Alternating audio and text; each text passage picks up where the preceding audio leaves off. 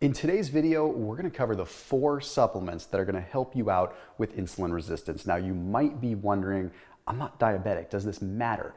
Absolutely it matters. Insulin resistance is a huge contributor to just about every disease, but also when it comes down to just controlling your weight and just getting in the best possible shape. So we'll cover a few things. We'll talk about astaxanthin, which is a really interesting antioxidant. Then we'll talk about a couple of very specific minerals. One of them, spoiler alert, is zinc, but you have to know how to use it. Okay. And then lastly, we're going to talk about another very unique mineral known as lithium, but it's very, very important that you know how to use lithium because it's still in its kind of embryonic stages when it comes down to the research regarding insulin resistance. Hey, I do want to ask you, please do hit that red subscribe button and then hit the bell icon and select all notifications. We post videos every single day and I never want you to miss a beat. All kinds of amazing, cool content coming your way all the time. Also, after this video, check out Thrive Market down below in the description. They are super awesome. I've been able to create hormone optimization bundles, fasting bundles, keto bundles, all different grocery bundles. So you can check out what Thomas would get at the grocery store and get it delivered right to your doorstep. So make sure you check them out after you watch this video in the description.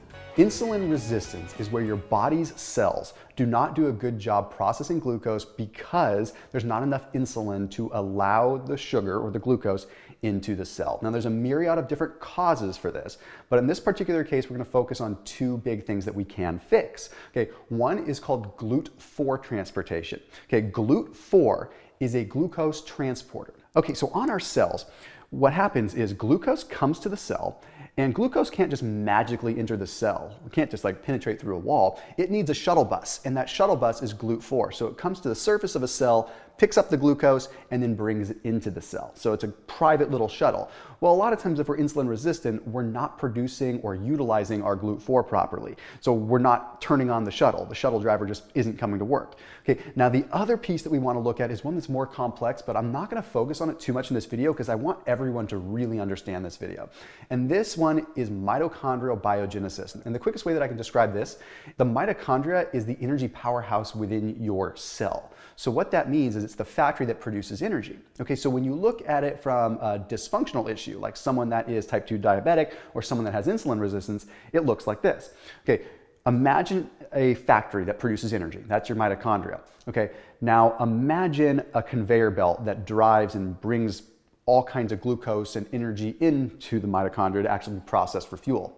Okay, now imagine that that conveyor belt is moving so much sugar and so much actual energy that the factory can't deal with it. So it builds up, it builds up, it builds up on the conveyor belt. That's an exact example of what's happening with insulin resistance. Your body's not getting enough of the actual sugar and energy that's there because the cell won't let it in, or the factory. So we need to improve the mitochondria. So now let's go ahead and let's get right into these 4 supplements and figure out how you can utilize them. Number 1 is astaxanthin. Astaxanthin is the antioxidant that gives salmon that pink pigment, okay? I'm not gonna go into a lot of the details of why it's pink and this and that. Point is, astaxanthin is powerful. 6,000 times more powerful than vitamin C in terms of antioxidant capabilities. Side note, vitamin C is amazing when you megadose it. We're talking about antioxidant properties, not specific vitamin C properties here. So what it does is it improves beta cell function. So it improves the pancreas's ability to actually produce insulin in the first place, but then it also increases the glucose transporters. It increases that GLUT4 that allows the glucose to come into the cell. But there's an additional thing that it does that's really cool. It elevates something called PGC1A. Long story short, it's a genetic process. So basically PGC1A is a transcriptional cofactor that allows mitochondrial biogenesis to occur. So point is, it allows mitochondria to get stronger, the energy powerhouse to get stronger, and it also allows the mitochondria to produce more mitochondria. It goes through biogenesis, basically rebirthing of more mitochondria. More energy powerhouses, more factories equals more energy output, but more importantly, equals more ability for the glucose to go in. More factories for more glucose to go in equals less blood sugar. Probably wondering how much to take? Well, the Asia Pacific Clinical Nutrition Journal found that 8 milligrams for 8 weeks made some pretty dramatic differences in visceral fat levels, triglyceride levels, and LDL levels, which are also related to, of course, insulin resistance. So if we're reducing insulin resistance, we're likely reducing those issues as well. So 8 milligrams is usually about the going dose for astaxanthin. Okay, now let's move on to the next one, which is a really fun one, zinc. If you watch my channel a lot, you know I talk about zinc, but let's get right to the chase here. Zinc mimics insulin. Zinc ions actually bind to insulin receptors. So what that means is, as far as the body's concerned, the body thinks that zinc is insulin. Well, how does it help us? Because it gives the pancreas a break. The pancreas doesn't have to keep pumping out insulin constantly because it gets zinc coming into the equation, giving it a little bit of a rest period, which, believe it or not, if we allow the pancreas to rest, like reducing our carbohydrate intake for a while, studies have shown that insulin resistance improves. So zinc kind of gives us an artificial rest, if you want to call it that. Now, in type 2 diabetics, there's a protein called amylin, and amylin tends to clump up and block certain parts of the pancreatic cells, okay? So basically this amylin comes in and it forms these toxic clumps that makes it so that the cells aren't producing insulin. This is in type 2 diabetics, but also just in mildly insulin resistant people as well. Well, zinc breaks apart those clumps. Zinc binds to that protein amylin and makes it so that those clumps don't form. So the point is, zinc is very powerful at making it so that your body can utilize insulin and glucose again properly. All right, now let's move into one of my favorite ones of all time. This one is awesome because it can be used alongside a cheat meal too. It's chromium. It is a perfect excess carbohydrate mitigation mineral, let's call it that. And what I mean by that is chromium, you can take larger amounts of chromium if you wanted to. Okay, so chromium is going to help you metabolize carbohydrates because it literally helps bring more transporters to the surface of the cell. Okay, so imagine this. You've got a bunch of glucose coming out of cell, and the cell only has one shuttle bus to bring glucose into the cell. Well, okay, you're gonna have a bunch of glucose piling up, high blood sugar. But what if you had 20 shuttles?